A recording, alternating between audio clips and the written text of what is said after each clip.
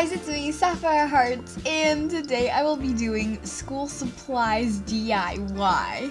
Now, school is just around the corner for many of you. Either you're going back or you're just going to continue doing school online. Either way, hopefully these props will help you in some of your videos, or you just want to do for fun because you have nothing else to do in quarantine. So let's get right into it. The first thing I will be making is a desk, foam board or cardboard, a hot glue gun, and a pair of scissors.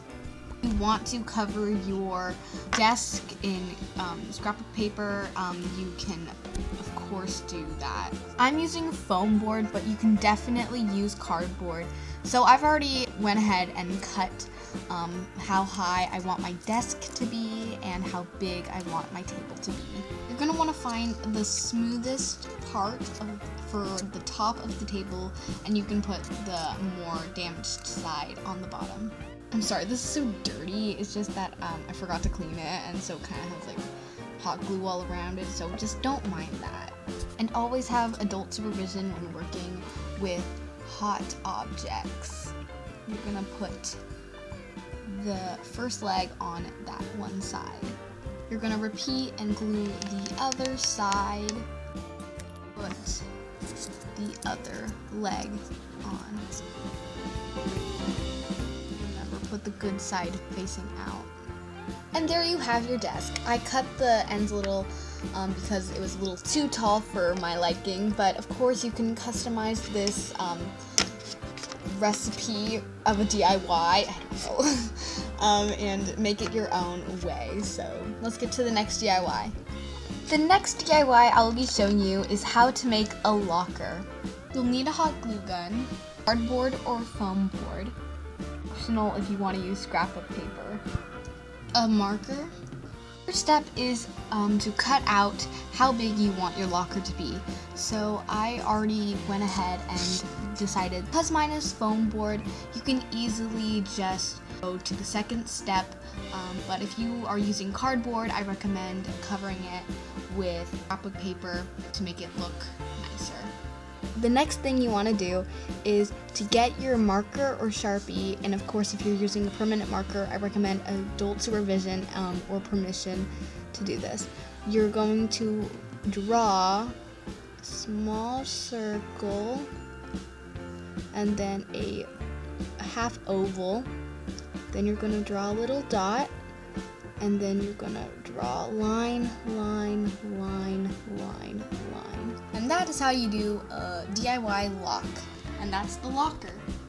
The next DIY is a folder. You'll need a piece of paper, scissors, glue or hot glue, and optional a Sharpie or pen. You take your rectangle of scrapbook paper and fold it to the width you want it to be.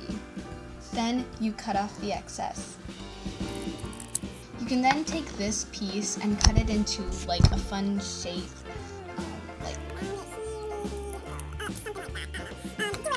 you can even keep a rectangle if you want. Then you're going to want to fit it to the crease and cut off if it goes a little over.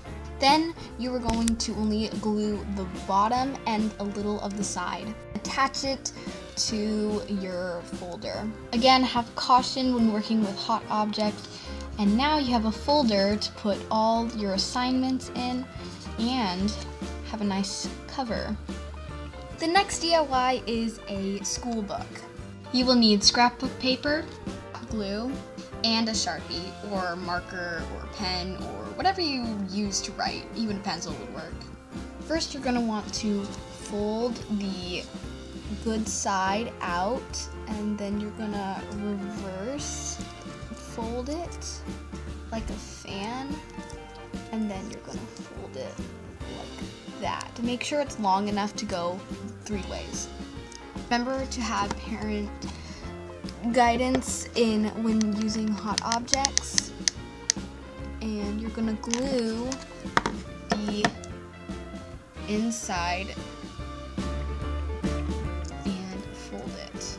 As you can see, you glue it right here where you want the cover to be, and then you have a book. Now you can add whatever you want to the inside or whatever. And that is how you make your own DIY books. And of course, when you're DIYing, you always have to have a snack right next to you. So thank you guys so much for watching. Don't forget to like, comment, share, and subscribe. And comment down below what you want me to DIY next, because it was a blast to film this video. Also, tell me if you use any of these DIYs that I showed you in videos or props or whatever, and if you had fun doing these easy crafts. I love you all. Stay safe and healthy. Bye.